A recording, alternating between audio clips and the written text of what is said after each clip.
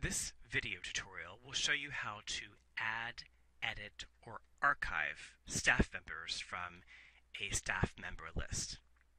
The first step is to make sure that you are on the ektron.pgcps.org/your-school site and you are logged in to the site. You should see gray access points while you are logged in. Make sure you're on your faculty or staff page. On your faculty or staff page, you should see a gray access point. Roll over that access point, and you can add a staff member by clicking on Add Staff Member or Add Content or Add Item. So roll over that Add Staff Member. We suggest you name the content, the last name, then the first name of the staff member you are adding to your staff list. And they will repeat their first and last name here. Fill out any information you wish to be on your website. Select the department or class.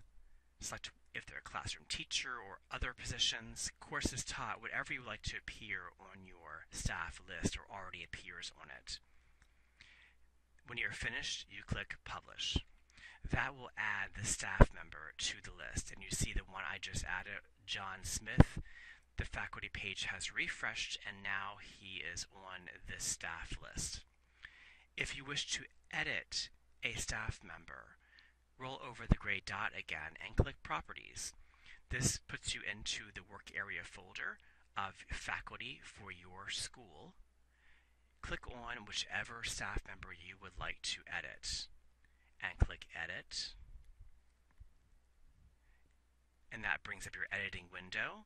And here you can make the changes like putting first names in, phone numbers, emails, whatever you need to change on this, or even whatever class you're teaching. And then click Publish when you are finished. And that has edited this page. Now, if you wish to remove one of the staff members that are no longer at your school, roll over the gray dot again, click Properties. Again, you'll see the list of your staff members.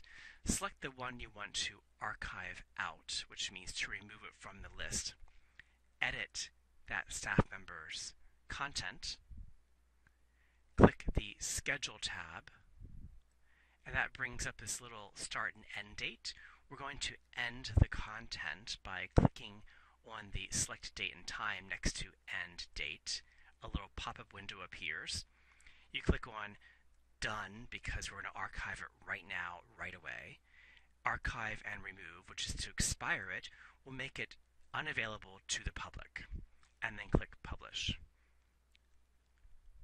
And now our teacher we just added is now removed from the website.